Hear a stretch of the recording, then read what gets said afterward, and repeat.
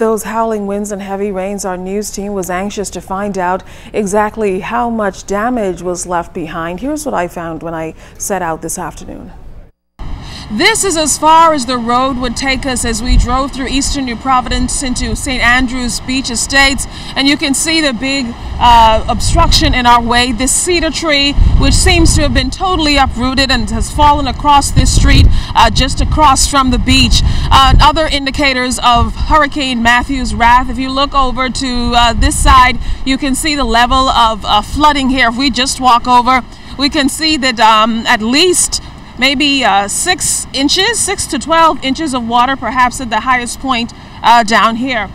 Look straight ahead. Look at that roof. Shingles shearing off. And if you look off in the distance, blue vehicle nearly halfway submerged in water. And that seems to be the narrative all around in eastern New Providence. Of course, one of the places where forecasters warned of those very dangerous sea surges.